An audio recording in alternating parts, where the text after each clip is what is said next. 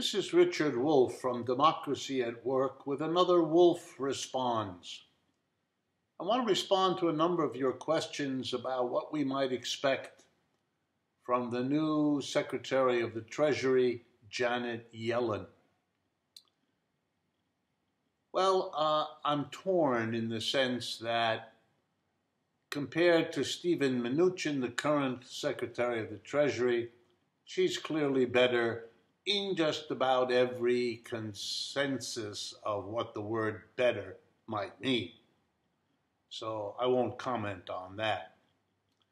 Where does she fall in the spectrum of right-wing, left-wing, reactionary, progressive, liberal, conservative? Where is she?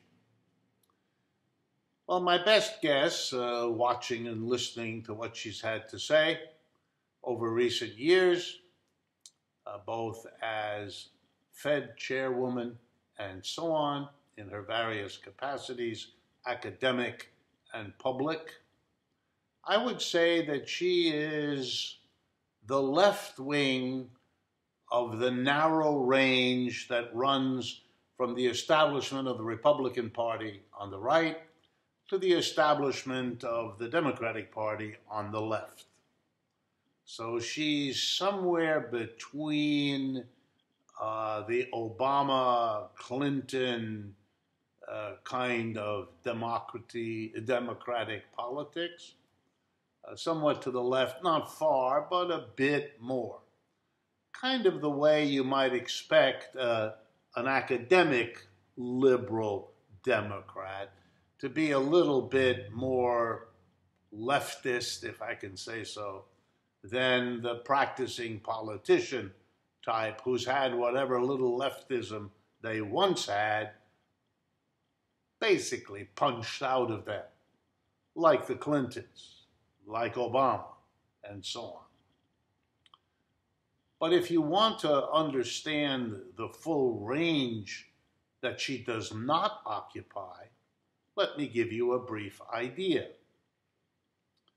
Over the last century, the most progressive Democrats were those associated with Franklin Roosevelt and the Great Depression, the 1930s into the 1940s, or at least the first half of the 1940s. If you go back and you read, for example, toward the end of Roosevelt's presidency and toward the end of his life, he put forward something he called the Economic Bill of Rights. That's a progressive program for a Democratic politician.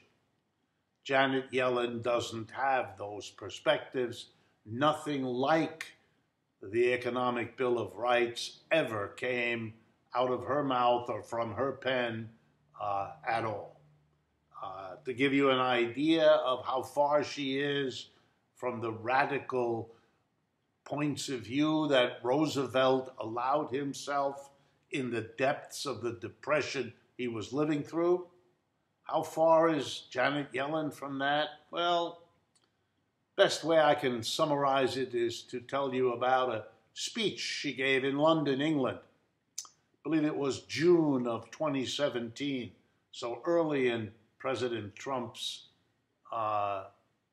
administration.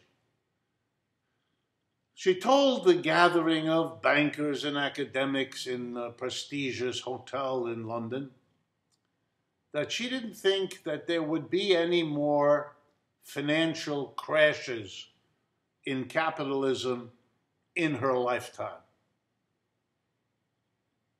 I'm letting that sink in. And it's not because we're living through what she didn't think she would see. That kind of mistake many of us make. It's not that. It's the capacity to think like that, to be so unconnected to the history of capitalism so that you either forget or you never knew that wherever capitalism has existed, as it spread from England in the 17th century to the Western Europe to the rest of the world, wherever it spread, it had an economic downturn, a crash, with financial implications and important financial dimensions, on average, every 4 to 7 years. Wow. It's as if she hadn't noticed that we had a crash in this country in the year 2000. And then 7 years later, in the year 2008, as if she couldn't imagine that maybe, in the year 2020, there might be another one, like the one we're living through, which isn't just another economic crash. It's the worst one in a century. And it is happening at the same time that we have the worst viral pandemic in a century. Kind of the worst nightmare you could imagine. But luckily, she didn't imagine it and assured us we wouldn't have these sorts of financial crashes again during her lifetime. And why? Because we had perfected the tools with which to deal with them. That's exactly what we were promised after the Great Depression in the 1930s, that modern monetary and fiscal policies would do more than we needed to put the instability of capitalism expressed in its crises behind us. Well, it didn't work out that way, not even close. But it didn't bother her. She could say a thing like that. Well, is she at least progressive? No, you can't even give her that. Why not? Because other people have now defined progressive in a way she's not. Bernie Sanders, she's not. AOC, she's not.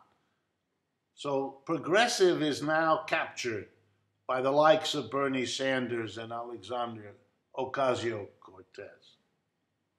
So where is she? She's a left liberal academic economist, sort of in the mold of Kennedy, Johnson, people like that. Expecting a big breakthrough in her leadership? Don't. Expecting a radical departure from what has been the establishment norm? Don't. You'll just be disappointed by her and by your own judgment. Janet Yellen and I were classmates at Yale University, getting our PhDs in economics at around the same time. I had the same teachers she did. I went through the same curriculum she did. There was no radicalism in it. There was no criticism of capitalism that ever wafted through a classroom. No one ever assigned me one word of Karl Marx, and they didn't assign it to her either. If you were going to get even a little bit of a critical understanding of capitalism, you would have had to do it on your own, as some of us students did. She didn't. And I've never heard or seen of her trying to break out of the narrow ideological framework that was our program of study at Yale.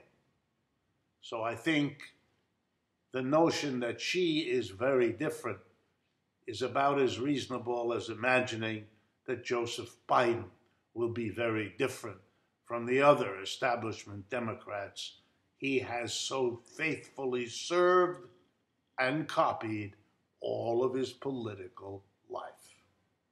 This is Richard Wolff for Democracy at Work.